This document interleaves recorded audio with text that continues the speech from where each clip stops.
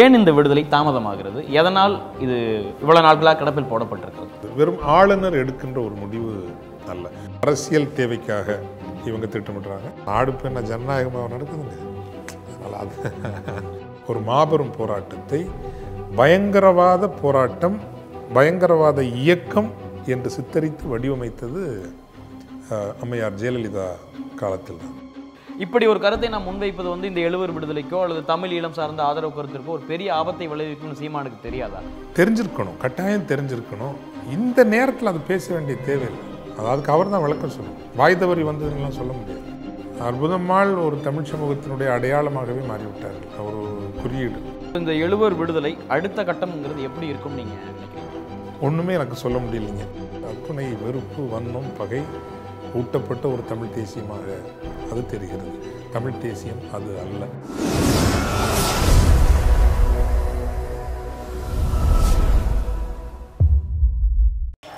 தமிழ் நேரம் நேயர்களுக்கு வணக்கங்கள். இன்றைக்கு நாம் எழுவர் விடுதலை தாமதம் குறித்து பேச இருக்கிறோம். இன்றைக்கு நம்மிடையே இணைந்திருக்கிறார் ஃபாதர் திரு ஜெகத் கஸ்பர் அவர்கள். வணக்கம் ஃபாதர். ஃபாதர், கடந்த ஓராண்டாக இது எழுவர் விடுதலை ஆளுநரிடத்தில் கிடப்பில் இருந்திருக்கிறது. இன்றைக்கு அதை நிராகரித்திருக்கிறார் என்று நாளிதழ்களில் செய்திகளை படிக்கிறோம். ஏன் இந்த விடுதலை தாமதமாகிறது? எதனால் இது இவ்வளவு நாட்களாக கிடப்பில் போடப்பட்டிருக்கிறது? உச்சநீதிமன்றம் வழிவகுத்த பிறகும் கூட இவ்வளவு தாமதம் என்பது ஒரு புரியாத புதிர். நான் எப்போதும் சொல்வதைப் போல, ஈழ மக்களினுடைய பிரச்சனை என்று அல்ல, தமிழ் என்பதும் தமிழ் அபிலாஷையை நீங்கள் ஒரு அரசியல் ரீதியாக நிலைநிறுத்த விரும்புகிற போது அதை தடுத்து நிறுத்தவும் மட்டுப்படுத்தவும், தேவையென்றால் ஒரேயடியாக அழித்தொழிக்கவும் ஒரு புதுடில்லி அதிகாரம் என்கின்ற ஒரு ஒழுங்கு இருக்கிறது. அந்த ஒழுங்கை நீங்கள் புரிந்து கொள்ள வேண்டுமென்றால், முள்ளிவாய்க்காலில் ஈழ விடுதலை போராட்டம் மௌனிக்கப்பட்ட பிறகும் கூட, கடந்த 10 ஆண்டுகளாக விடுதலை புலிகள் எந்த செயற்பாடுகளிலும் ஈடுபடாத போதும் கூட, விடுதலை புலிகள் இயக்கத்தை தடை செய்து வைத்திருக்க வேண்டும் என்கின்ற முடிவை காங்கிரஸ் கட்சி அல்ல, ஈழத்தமிழ் மக்களினுடைய ஏதோ புதிய காவலன் போல தன்னை காட்டிக்கொள்ள முயலக்கூடிய பாரதிய ஜனதா அரசு செய்திருக்கிறது. என்றால் இது பாரதிய ஜனதா, காங்கிரஸ் இவற்றையும் கடந்த ஒரு புதுடில்லி அதிகார ஒழுங்கு. அந்த ஒழுங்கு ஒரு தமிழர் தனித்துவத்தை அச்சுறுத்தலாக பார்க்கிறது. தேவையென்றால் எப்படி வேண்டுமானால் நாங்கள் அழிப்போம் என்கின்ற செய்தி அது மீண்டும் மீண்டும் சொல்லி வந்திருக்கிறது. இந்த பின்புலத்தில் தான் நான் இவர்களுடைய விடுதலை ஏன் கடந்தே போகிறது, வெறும் ஆளுநர் எடுக்கின்ற ஒரு முடிவு அல்ல, உச்ச நீதிமன்றமே வழிவகுத்த பிறகு ஏன் தமிழக அரசும் அல்லது ஆளுநர் அலுவலகமும் இந்த அளவுக்கு இதை இழுத்தடிக்க வேண்டும் என்பது ஒரு முக்கியமான கேள்வி. எனக்கென்னமோ 2 காரணங்களாக இருக்கக்கூடும். ஒன்று, ராஜீவ்காந்தி படுகொலையில் அவிழ்க்கப்படாத பல முடிச்சுகள் இன்னும் இருக்கின்றன. அந்த சதியில் தமிழீழ விடுதலை புலிகளுக்கு பங்கு இல்லை என்பதை நான் பலமுறை வாதிச்சுட்டு இருக்கிறேன். அந்த விசாரணையிலும் பல ஓட்டைகள் என்பது பொதுக்களத்தில் பரவலாக விவாதிக்கப்படுகின்ற ஒன்று. பல கேள்விகளுக்கு இன்னும் விடையில்லை. கோடியக்கரை சண்முகம் ஏன், எப்படி அவர் ஒரு ஹெலிகாப்டரில் கூட்டு போனாங்க, அவர் எப்படி திடீர்னு அவர் தற்கொலை பண்ணுறாரு, அவர்கிட்ட இந்த தங்கங்கள்லாம் எங்கே போச்சுது, அல்லது சிவராசன் பெங்களூரில் அவங்க அடையாளம் கண்டுபிடிச்சாச்சு, ஏன் பெங்களூர் போலீஸ் சுற்றி வளைச்சிருக்கக்கூடாதா, அமைதியாக அவரை பிடிச்சிருக்கக்கூடாதா, ஏன் சிறப்பு அதிரடிப்படை வரணும், உயிரோடு பிடிப்பதற்கான முயற்சி எதுவும் ஏன் மேற்கொள்ளப்படவில்லை? ஏன்னா இது தொடர்பான அத்தனை லாஜிஸ்டிக்ஸும் தெரிஞ்ச ஒரு கேரக்டர் சிவராசன். இப்போ சிவராசனை உயிரோடு பிடிக்கிறதுக்கு நீங்கள் முயற்சி பண்ணாமல் சுட்டு தள்ளணும் அல்லது அவர் சாகணும், இருக்கக்கூடாதுங்கிற ஒரு முடிவை நீங்கள் எடுக்கிறீங்க. இப்படி பல கேள்விகள் இருக்குது. இப்போ சிறைக்குள் இருக்கிறவர்கள் வெளியே வந்தால் இதை பற்றி அதிகம் பேசுவார்களோ? இப்பொழுது பொது புத்தியிலிருந்தும் விவாதத்திலிருந்தும் அகன்று போயிருக்கிற பல ஐயம் நிறைந்த கேள்விகள், ராஜீவ்காந்தி படுகொலை தொடர்பான கேள்விகளை மீண்டும் இவர்கள் புதுப்பிப்பார்களோ?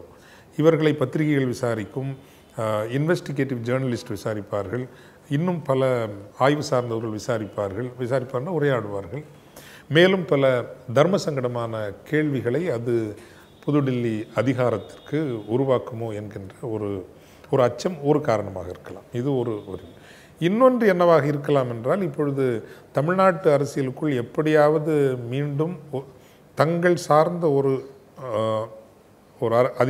அதிகாரம்தான் தொடர வேண்டும் என்கின்ற ஒரு திட்டம் நிச்சயமாக பாரதிய ஜனதா கட்சிக்கு இருக்கும். ஸோ அடுத்த தேர்தலுக்கு அவங்க நிறைய வேலைகள் இப்போவே செய்கிறாங்க. மிக மிக முன்னதாகவே திட்டமிடுவது, துல்லியமாக ஒரு மைக்ரோ மேனேஜ்மெண்ட் என்று சொல்வார்கள், இதெல்லாம் செய்வதில் அவர்கள் வித்தகம் கற்றுவிட்டார்கள். தேர்தல் என்பது இன்று கொள்கை சார்ந்ததை விட திட்டமிட்டு எப்படி மேலாண்மை செய்வது என்கின்ற ஒரு அணுகுமுறையை பார்க்கிற போது இந்த தேர்தல் கொஞ்சம் முன்னாடி வரலாங்கிறது என்னுடைய அனுமானம். அடுத்த ஏப்ரலிலிருந்து ஆகஸ்ட் மாதத்திற்குள் வரலாமோ என்கின்ற ஒரு இது இருக்கிறது. ஒருவேளை ரஜினி, கமல், பாமக, பிஜேபி, அதிமுக, சசிகலா வெளியே கொண்டு வருவாங்க, நீங்கள் நேரடி அரசியலுக்கு வராதிங்க, ஆனால் அதிமுகவுக்குள்ள தினகரனை கூட இவங்க உள்ளே கொண்டு வரலாம், இப்படி ஒரு ஒரு வலுவான ஒரு கலவையை அமைத்து இவர்கள் அதுக்குள் ஒரு முக்கியமான கூட்டாளிகளாக வருவார்கள். அந்த நேரத்தில் இவங்க வந்து ஸ்பெக்டாக்குலராக சில விஷயங்கள் செய்ய முற்படுவாங்க. தமிழர்களுக்கு தான் சப்ஸ்டன்ஸ் இல்லாமல் உள்ளீடு இருக்கிறதா இல்லாமல் ஒரு தோற்றப்பாடு என்பது ஒரு திடீர் சிலிர்ப்பை தமிழர்களுக்கு தருவது உண்டு. அப்படி ஒரு தோற்றப்பாடுகளின் அரசியலில் இவர்கள் பெரிய வித்தகர்கள்.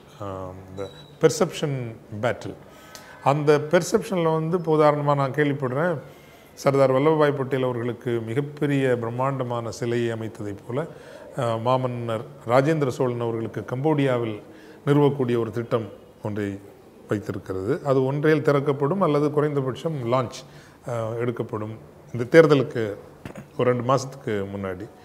அதே போல் தேர்தலுக்கு முன்னாடி ஏதோ மிகப்பெரிய செயலை செய்து விட்டதாக ஒரு தோற்றப்பாட்டை உருவாக்குவதற்காக இவர்கள் விடுவிக்கப்படலாம். அது வரைக்கும் நாம் இப்போது விடுவித்து என்ன ஆகப் போகிறது, அதனால் ஒன்றும் பெரிய அரசியல் லாபம் இல்லை. விடுவிக்கப்பட்டாலும் 2 வாரங்களில் தமிழ் மக்கள் அந்த நினைவு விட்டு அகன்று விடுவார்கள். ஒரு எலெக்ஷன் பக்கத்தில் வரட்டுமே அப்படிங்கிற ஒரு எண்ணம் இருக்கலாம். இது என்னுடைய ஒரு அனுமானம். இந்த உச்சநீதிமன்ற தீர்ப்பிலும் கூட ரஞ்சன் கோகாய் சொல்கிற பொழுது உயிரோடு இருப்பவர்கள், நேரடியாக இந்த கொலையில் ஈடுபட்டவர்கள் யாருமே இல்லை, உயிரோடு இருக்கவங்க யாருமே இல்லை, ஸோ மறைமுகமாக இருக்கிறவங்க அவங்களும் 28 வருடங்கள் கழித்து விட்டாங்க, அவர்களை விடுதலை செய்யலாம் அப்படின்னு சொல்லிட்டாரு. ஆளுநர் மட்டுமே ஈவன் தமிழக அமைச்சரவையும் இவங்களை விடுவிக்கணும்னு தீர்மானம் போட்டுட்டாங்க. மத்திய அரசு 2 அரசுகளுமே, காங்கிரஸ் அரசும் சரி அல்லது பிஜேபியும் சரி, 2 பேருமே நீங்கள் முடிவெடுத்துக்கோன்னு சொல்லிட்டாங்க. இப்போ இந்த இடத்துல திரும்பவும் பிஜேபி, காங்கிரஸ் தான் இந்த முடிவுகளை நிறுத்தி வைக்குது அப்படிங்கிற ஒரு நிலைப்பாட்டில் உறுதியாக இருக்கிறீங்களா? இப்போ 2 காரணங்கள் சொன்னேன் இல்லைங்களா. இது வெறும், அதாவது காங்கிரஸ் பொறுத்த வரைக்கும் அவர்களுக்கு முள்ளிவாய்க்காலில் ஈழ விடுதலை போராட்டத்தை அழித்ததோடு அவர்களுடைய அந்த வேகம் முடிந்து விட்டது. ஆனால் இதை தீவிரமாக அவங்க எதிர்க்கிற நிலையில் இல்லை. ஓகே, ஒரு நிலைப்பாடாக அவங்க விடுவிக்கக்கூடாதுன்னு சொல்லுவாங்களே தவிர, அதை விடுவித்தால் நாங்கள் போராடுவோம் அல்லது பண்ணுவோம், பாராளுமன்றத்தை முடக்குவோம், இப்படியெல்லாம் அந்த நிலைப்பாடு இல்லை.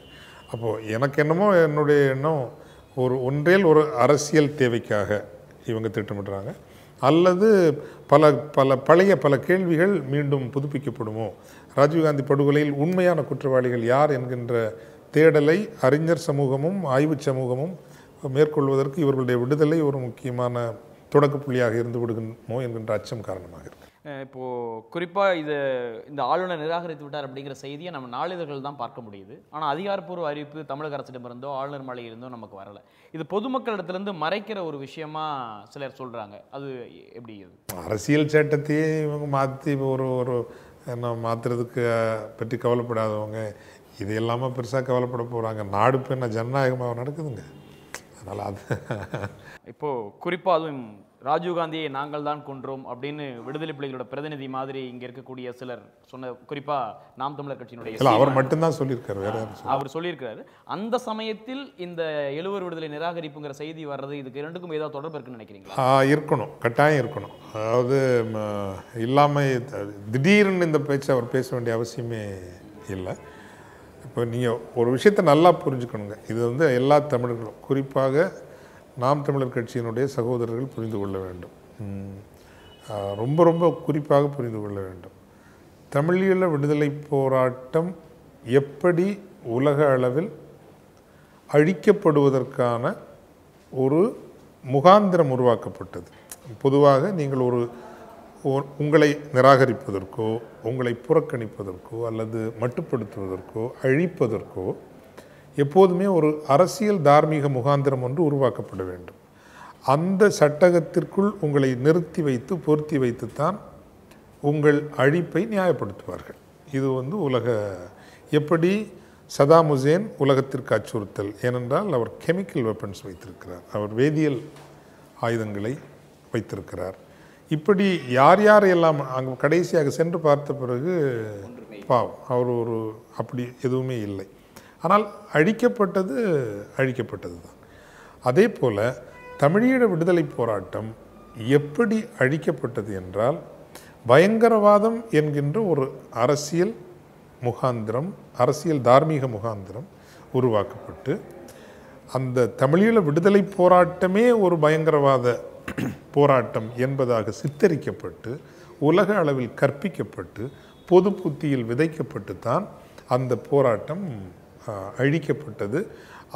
அந்த மிகப்பெரிய படுகொலையை கூட, ஒரு மனிதகுலம் பார்த்திராத ஒரு படுகொலையை கூட ஒரு பயங்கரவாதம் என்கின்ற சட்டகத்திற்குள் பொருத்தித்தான் இந்த உலகத்தால் நியாயப்படுத்த முடிந்தது. அதை செய்தது சிங்கள பேரினவாதம். முற்று முழுதாக துணை நின்றது புதுடில்லி அதிகாரம். ஒரு புவிசார் அரசியல் மற்றும் சந்தை நலன்களுக்காக உலக அதிகாரமும் அதோடு இணைந்து நின்றது. பட் இப்போ ஏன் நம்ம இங்கே என்னைக்கானாலும் இலை மலர்ந்தால் ஈழம் மலரும் என்று சொல்கிறாங்க இல்லைங்களா? ஏன் எம்ஜிஆர் அவர்களை உளமாற போற்றுகிற அதே வேளை அந்த அண்ணா திராவிட முன்னேற்றக் கழகம் என்கின்ற கட்சிக்குள் இருக்கக்கூடிய தமிழுணர்வு கொண்ட லட்சோப லட்சம் தொண்டர்களை போற்றி வணங்குகிற அதே வேளை, பொறுப்பில் இருக்கிற அமைச்சர்கள் கூட தமிழுணர்வு கொண்டவர்கள் அவர்களையெல்லாம் வணங்குகிற அதே வேளை, நாம் ஜெயலலிதா அவர்களை ஈழ விடுதலை போராட்டத்தில் என்றுமே என்னால் உண்மையான தமிழீழம் சார்ந்த தமிழ் தேசியம் சார்ந்த அறிவுடையவர்களால் ஏற்றுக்கொள்ளவே முடியாது என்றால், ஏனையவர்களை நீங்கள் விட்டு கொடுத்தார்கள் அல்லது துரோகம் செய்தார்கள், காப்பாற்றவில்லை என்று குற்றச்சாட்டு வைக்கலாம். ஆனால் அது திமுகவாக இருக்கலாம், வேறு திராவிட சிறுத்தைகளாக இருக்கலாம், என்ன குற்றச்சாட்டு வேண்டுமானால் நீங்கள் வையுங்கள். ஒரு நாளும் தமிழீழ விடுதலை போராட்டத்தையும் புலிகளையும் அவர்கள் பயங்கரவாதம் என்கின்ற ஒரு சட்டகத்திற்குள் கொண்டு நிறுத்தியதில்லை. அரசியல் ரீதியாக அந்த போராட்டத்தை ஒரு பயங்கரவாத போராட்டமாக அவர்கள் சித்தரித்தது இல்லை. ஜெயலலிதா தான் அதை வெற்றிகரமாக செய்தார். சுப்பிரமணிய சாமியும் ஜெயலலிதாவும் இவர்களும் சேர்ந்து தான் தமிழக பரப்பெங்கும் இந்திய பரப்பெங்கும் விடுதலை போராட்டமாக பார்க்கப்பட்ட ஒரு மாபெரும் போராட்டத்தை பயங்கரவாத போராட்டம், பயங்கரவாத இயக்கம் என்று சித்தரித்து வடிவமைத்தது அம்மையார் ஜெயலலிதா காலத்தில் தான். ஆக இன்றைக்கு நான் தான் திரும்ப சொல்கிறது, நாம் தோற்று போனவர்கள். இதை முதல்ல ஒத்துக்குவோம். நாம் தோற்று போனவர்கள், தோற்கடிக்கப்பட்டவர்கள், அதுவும் ப்ரூட்டலி டிஃபீட்டட் பீப்புள். களத்தில் எந்த குரலும் எந்த வலுவும் இல்லாமல் இருக்கக்கூடிய ஒரு மக்கள், மீண்டும் எழுந்து நிற்கவே முடியாது என்று அவர்கள் தடுமாறி கொண்டிருக்கிற ஒரு மக்கள். அப்போ அந்த கட்டத்தில் மிக மிக பொறுப்புணர்வோடு தான் நாம் உண்மையிலேயே ஒரு போர்க்களம் என்பது காட்சிகள் மாறிக்கொண்டே இருக்கும். எல்லா காட்சிகளிலும் நம்முடைய முதல் கரிசனை என்பது மக்கள் தான் இருக்க வேண்டுமே தவிர நமது அரசியல் அல்ல, மக்கள் தான் எப்போது. அப்போ இன்னைக்கு அந்த மக்களுக்காக உலகத்தை ஒன்று திரட்டுவதும் உலகத்தை அவர்களினுடைய குரலாக மாற்றுவதும் தான் நம்முடைய அரசியல் கடமையாக இருக்க வேண்டும். அப்போது இப்போ தான் எல்லாம் கொஞ்சம் கொஞ்சமாக மாறிட்டே வருது. ஐரோப்பிய நீதிமன்றம் புலிகள் இயக்கம் மீதான தடையை எடுத்து விட்டிருக்கிறது. அப்போ அது ஒரு நீதிமன்ற முடிவாக காட்டப்பட்டாலும் அடிப்படையில் அது ஒரு அரசியல் முடிவு. ஐரோப்பிய அதிகார அமைப்புகள் புலிகள் இயக்கத்தை மீதான தடையை தொடரத்தான் வேண்டும் என்று முடிவெடுத்தால் இப்படி ஒரு நீதிமன்ற தீர்ப்பெல்லாம் வர முடியாது. அதுதான் அரசியல் யதார்த்தம், அதிகார யதார்த்தம். இப்போது அந்த தடை நீக்கப்பட்டிருக்கிறது. எந்த நாடுகளிலும் பெரிய கெடுபிடிகள் நெருக்கடிகள் இல்லை. இந்த போராட்டத்தில் முன்பு பங்கேற்றியவர்கள், வெளிப்படையாக செயற்பட்டவர்களை கூட ஒரு வெகுமக்கள் பயன்படுத்த மெயின் ஸ்ட்ரீம் வேலை செய்கிறதுக்கான வாய்ப்புகளை அந்த உலகம் வழங்கி கொண்டிருக்கிற ஒரு காலகட்டத்தில் இப்படி பயங்கரவாதம் என்பது தமிழீழ விடுதலைக்கும் தமிழ் தேசியத்திற்கும் மிகப்பெரிய பின்னடைவு ஒன்றை அது ஏற்படுத்தும். இதை நீங்கள் புரிஞ்சுக்க மீண்டும் இது ஒரு பயங்கரவாத போராட்டம் தான். நாம் அழிக்கப்பட்டதே பயங்கரவாதம் என்கின்ற போர்வையை போர்த்தித்தான். இப்போ ஆட்டுக்கு தலையில் மூடுற மாதிரி இந்த போட்டு வெட்டுறதுக்கு இந்த பயங்கரவாதம் என்கின்ற போர்வை மீண்டும் தமிழீழ விடுதலை மட்டிலும் தமிழீழ விடுதலை புலிகள் இயக்கம் மட்டிலும் தமிழ் விடுதலைக்காக பேசுவோர் தமிழ் தேசியம் பற்றி பேசுவோர் மட்டிலும் இவர்கள் ஒரு தீவிரவாத சக்திகள், இவர்கள் ஒரு பயங்கரவாத சக்திகள், எனவே இவர்கள் ஏற்கப்படக்கூடாது, இவர்கள் ஒரு ஒரு ஒரு மெயின் ஸ்ட்ரீமிலிருந்து நீக்கி வைக்கப்பட வேண்டும் என்கின்ற ஒரு நிலையை உருவாக்குவதாகத்தான் உருவாக்குவதற்கு உதவுவதாக அல்லது அப்படி நிலைப்பாடு எடுப்பது. இப்போ அவங்க கவர்மெண்ட் ஆமாம் டெல்லி தடை செய்கிறதெல்லாம் சரிதான், ஏன்னா இன்னும் ஆக்டிவாக தான் இருக்கிறாங்க, தேர் த்ரெட் அப்படிங்கிறத நியாயப்படுத்துறதுக்கு இவருடைய பேச்சு ஒரு காரணமாக இருந்திருக்கிறது. பேச வைக்கப்பட்டாரோ என்பதுதான் என்னுடைய எண்ணமாக இருக்கு. ஆனால் இப்போது தொடர்ந்து ஈழ விடுதலை அல்லது தமிழீழம் சார்ந்து இயங்கிக் கொண்டிருக்கக்கூடிய தமிழக தலைவர்கள் வைகோவோ அல்லது தொல் திருமாவளவனோ போன்றவர்களோ அவர்களெல்லாம் கூட பேசாத இந்த நிலையில் இப்படி ஒரு கருத்தை நாம் முன்வைப்பது இந்த எழுவர் விடுதலைக்கோ அல்லது தமிழ் ஈழம் சார்ந்த ஆதரவு கருத்திற்கோ ஒரு பெரிய ஆபத்தை விளைவிக்கும்னு சீமானுக்கு தெரியாதா? தெரிஞ்சும் அவர் இப்படி பேசுவாரா? தெரிஞ்சிருக்கணும், கட்டாயம் தெரிஞ்சிருக்கணும். இந்த நேரத்தில் அது பேச வேண்டிய தேவையில்லை. அதுக்கு அவர் தான் விளக்கம் சொல்லணும். வாய் தவறி வந்ததுன்னெலாம் சொல்ல முடியாது. இந்த நேரத்தில் அது எழுவர் விடுதலையும் பாதிக்கிறது. உலகம் முழுவதும் தமிழர் விடுதலை புலிகள் இயக்கம் மீதான தடை நீங்கி வருகின்ற அந்த போக்கையும் இது பாதிக்கிறது. மலேசியா போன்ற நாடுகள் மீண்டும் தமிழீழ விடுதலை செயல்பாட்டாளர்கள், ஏன் தீவிர தமிழ் செயல்பாட்டாளர்கள் மீது ஒரு கண்காணிப்பும் ஒரு சட்ட ரீதியான செயற்பாடுகளை முடுக்கி விடுகின்ற செயற்பாடுகளுக்கும் இது வழிவகுக்கிறது. தான் மட்டும் பேசிவிட்டு நகர்ந்து விட்டார் கைதட்டில் வாங்கி கொண்டு.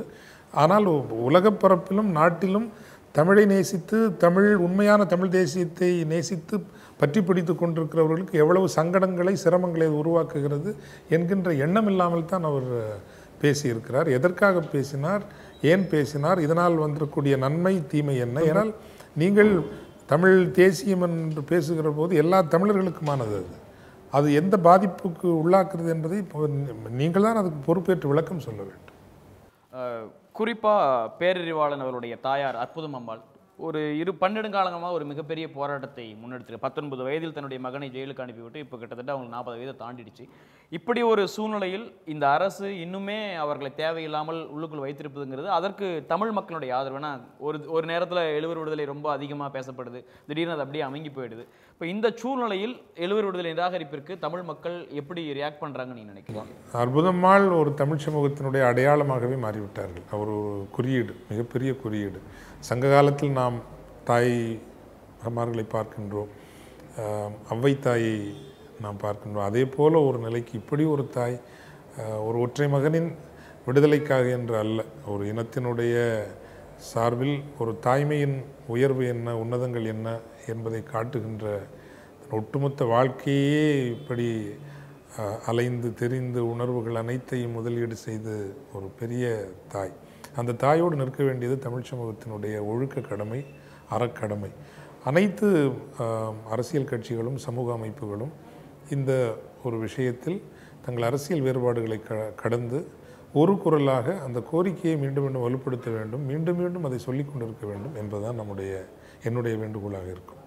இப்படிப்பட்ட சூழ்நிலைகள் இந்த மாதிரி பொறுப்பு இல்லாமல் அல்லது கவனத்தோடே சில வார்த்தைகள் சொல்லுகிற அரசியல் தலைவர்களுக்கு உங்களுடைய வேண்டுகோள் என்னவா இருக்கு? ஆமாம், அது நான் மீண்டும் மீண்டும் பலமுறை சொல்லியிருக்கிறேன். எல்லோரும் ஒரு திசையில் தான் பயணிக்க விரும்புகிறோம். தமிழ் தேசியம் என்பது இன்று ஒரு மாற்று கருத்தியலாக உருவெடுத்து கொண்டு இருக்கிறது. ஆனால் பொதுவாக சமூக ஊடகங்களில் நான் பார்க்கிற போது அத்துணை வெறுப்பு, வன்மம், பகை ஊட்டப்பட்ட ஒரு தமிழ் தேசியமாக அது தெரிகிறது. தமிழ் தேசியம் அது அல்ல.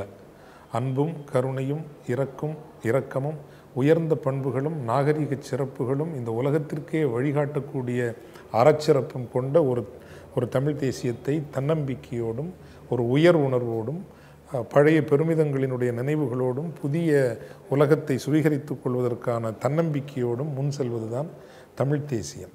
வெறும் உணர்வு எழுச்சியை உருவாக்கி விட்டு வெறுப்பையும் வன்மையும் விதைத்து வெறும் ஆர்ப்பரிப்பு முழக்க அரசியல் என்பது தமிழ் தேசியம் அல்ல. அப்போ அதில் இன்று நாம் மிகுந்த ஐயப்பாடுகள் நமக்கு பல இருக்கின்ற ஒரு காலகட்டத்தில் உண்மையான தமிழ் தேசியத்தை புரிந்து கொண்டு அதனுடைய விடுதலை உன்னதங்களை, அதனுடைய மீண்டும் சொல்கிறேன் நாகரீக உன்னதங்களை சுவீகரித்து கொண்டு முன் செல்கிற செயற்பாடுகளில் இணைந்து செல்வோம். யாரையும் நாம் ஏனென்றால் இதில் இருக்கக்கூடிய பலரும் தெரியாமல் தான் இது எல்லாரும் ஏதோ தெரிந்து இப்படி தவறு செய்கிறாள் என்று சொல்ல முடியாது. இனி இல்லை என்ற அளவுக்கான தமிழ் பற்று இருக்கின்ற காரணத்தினால்தான் சில நேரங்களில் அவர்கள் இந்த ஒரு உணர்வெழுச்சியில் இருக்கிறார்கள். ஆனால் தவறாக வழிநடத்தப்படுகிற போது அவர்கள் ஒரு காலகட்டத்திற்கு பின் வீணடிக்கப்பட்ட விதைநெல்களாக மாறிவிடுவார்கள். அந்த அச்சம் இருக்கிறது. ஒரு இனத்திற்கான விதைநெல்கள் ஒருபோதும் வீணடிக்கப்படக்கூடாது. அவ்வகையில் தெளிவான செயற்திட்டங்கள் வகுத்து படிப்படியாக இணைந்து முன் செல்லக்கூடிய வழிமுறைகளைத்தான் தமிழை நேசிக்கிறவர்கள், தமிழ் தேசியத்தை நேசிக்கிறவர்கள் கைக்கொள்ள வேண்டும் என்பது என்னுடைய கனிவான வேண்டுகோள். இப்போ இந்த எழுவர் விடுதலை அடுத்த கட்டம்ங்கிறது எப்படி இருக்கும்னு நீங்கள் நினைக்கிறீங்க? ஒன்றுமே எனக்கு சொல்ல முடியலைங்க. இறை அருளால் ஒருவேளை தேர்தல் ஏப்ரல் ஆகஸ்ட் மாதத்தில் வந்து நான் சொன்னதை போல் பிஜேபி அரசு ஒரு ஸ்பெக்டாகுலராக ஏதாவது செய்யணும், அது நமக்கு நல்ல ஒரு தோற்றப்பாட்டை உருவாக்கும் என்று ஒரு விடுதலை முடிவெடுத்தால், அரசியல் முடிவெடுத்தால் நாளைக்கே அவர்கள் விடுவித்து விடுவார்கள். அதில் ஒன்றும் அடிப்படையில் இது புதுடில்லி சார்ந்த ஒரு அரசியல் முடிவாகத்தான் இருக்கும். எங்களுக்கு நேரம் தந்து எங்களோட இணைந்தமைக்கு ரொம்ப நன்றி ஃபாதர்.